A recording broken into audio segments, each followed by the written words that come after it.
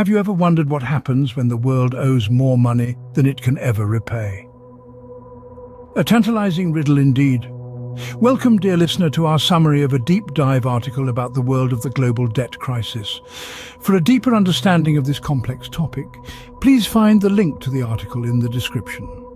Our journey begins in the post-war era at the Bretton Woods Conference of 1944, a gathering that laid the foundation of our modern financial system. Here, the US dollar was established as the world's reserve currency, a decision that would have far-reaching implications for global debt. Fast forward to the 1970s, a decade marked by oil shocks that sent economic shockwaves around the globe. Rising oil prices led to a surge in revenues for oil-producing nations, which were then deposited in Western banks. These banks, now flush with petrodollars, began lending to developing nations, setting the stage for the debt crisis that would follow. The 1980s saw the Latin American debt crisis, where several countries defaulted on their external debt. The fallout was catastrophic, with a decade-long period of economic stagnation and decline known as the lost decade for Latin America. Then came the Asian financial crisis of the late 1990s, a period of financial contagion that began in Thailand and quickly spread across East and Southeast Asia. The crisis exposed the vulnerabilities of these economies, leading to a wave of bankruptcies and government bailouts. The new millennium brought with it the global financial crisis of 2008, a cataclysmic event precipitated by the collapse of the subprime mortgage market in the United States. The aftermath saw governments worldwide taking on massive debts to bail out failing banks and stimulate their economies. And then, the COVID-19 pandemic struck. Governments across the globe responded with expansive monetary policies and fiscal stimuli, leading to record-breaking levels of debt.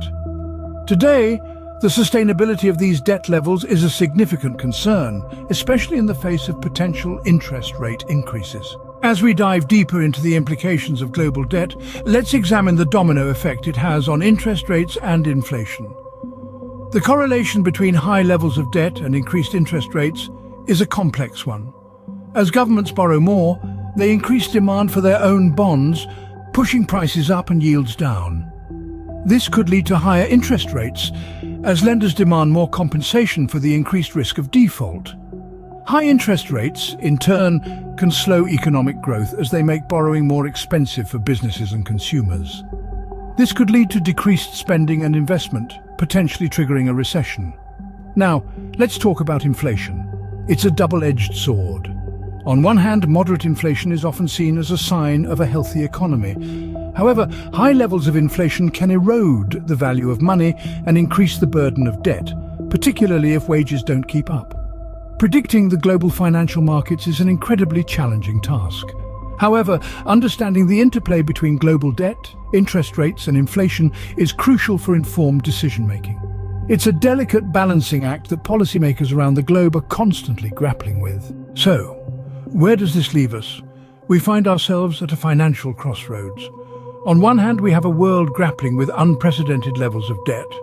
On the other, we have the international financial community actively engaged in discussions around debt restructuring and relief initiatives. To quickly summarize, the roots of the global debt crisis can be traced back to the Bretton Woods system and the oil shocks of the 1970s. The crisis has been exacerbated by subsequent financial crises, and most recently, the COVID-19 pandemic. The sustainability of current debt levels is a significant concern for the future.